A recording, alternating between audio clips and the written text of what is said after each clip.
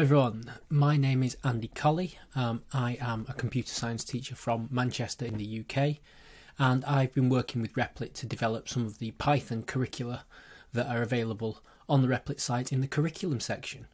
Now, what I'm going to do in this first video is just tell you a little bit about the thinking and the pedagogy behind those curricula. This is how you can get in touch with me if you've got any questions. You can find me on Twitter there, or you can email me at andy@learningdust.com. So, I am self-taught computer science teacher.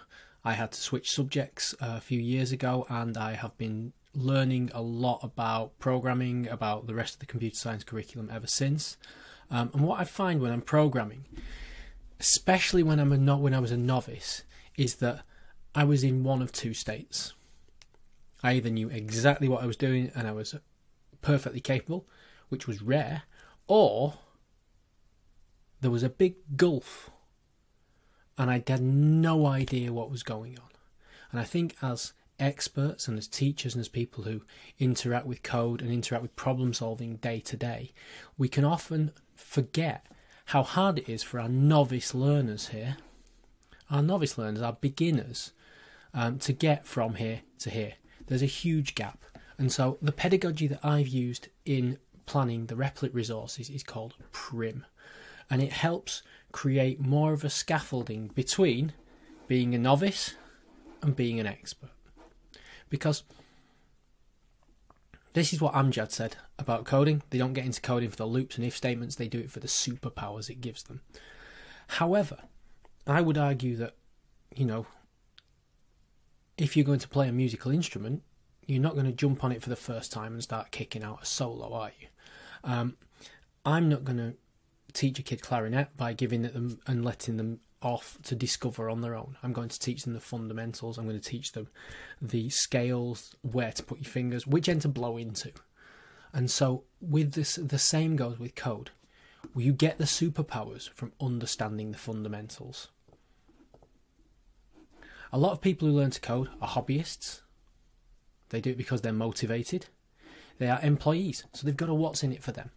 But a lot of the people in my classroom have maybe one lesson a week for 8 weeks, large class, they can't get a lot of personalised feedback, the teacher might still be on a learning curve like I was and I still am, and it's one subject amongst many. And finally, their goal is far in the future. There's no direct reward for them to learn this skill. So a lot of the time it's difficult for them to help see the point. So what we've got to do is break things down and give them clear, direct instruction, lots of examples, lots of practice to help them build their skills and build their confidence.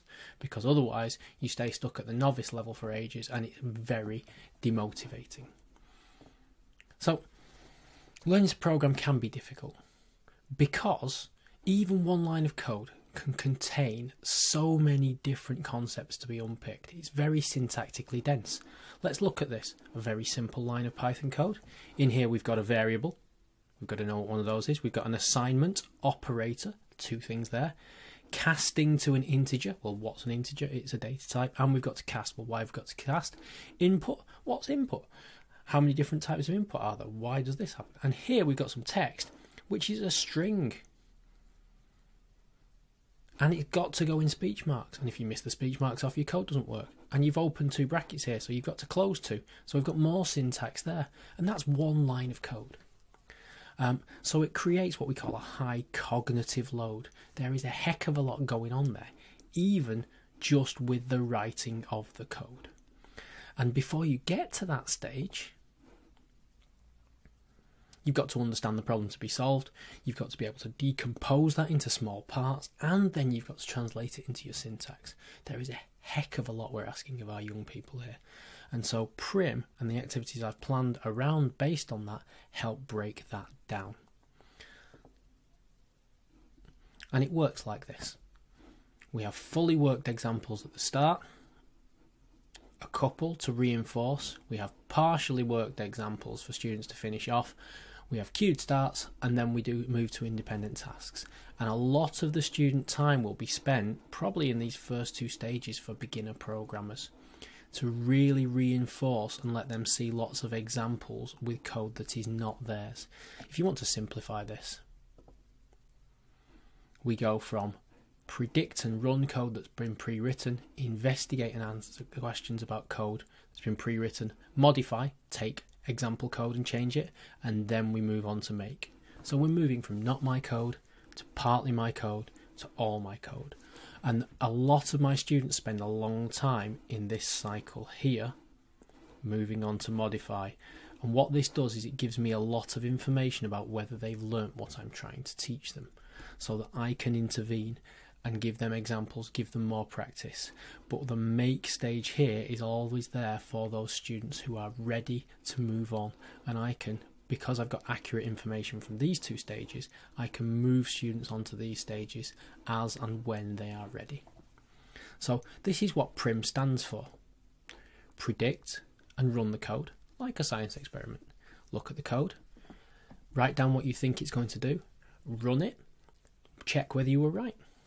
Investigate, look at the code that you've been given and answer various questions about it, identify parts of it, predict output, follow the flow through, identify structure, questions like that to let me know as a teacher whether my students have really understood their code. Modify, take code I've given you and change the way it works using the skills I'm trying to teach you. And finally, make. Here are some situations.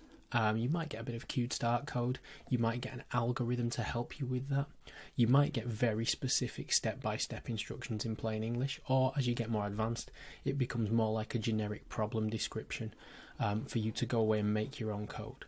And by the time you've got to here, or they've got to here, your students have seen lots of examples, they have really practiced their code comprehension, and they should have a much better understanding of what the code is, how it works and what it does, and seen it used in different problems, so that will help them with their modify and make. They'll have much more reference material to draw on, and that should then reduce that cognitive load so that they can concentrate their brain power on solving the problem in front of them rather than trying to remember what bracket goes where.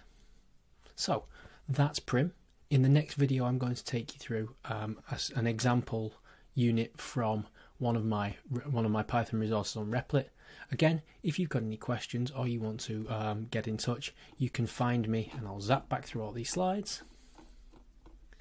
You can find me here at Mr. A. Colley on Twitter or at andy@learningdust.com. Thank you very much for watching, and I look forward to hearing from you soon.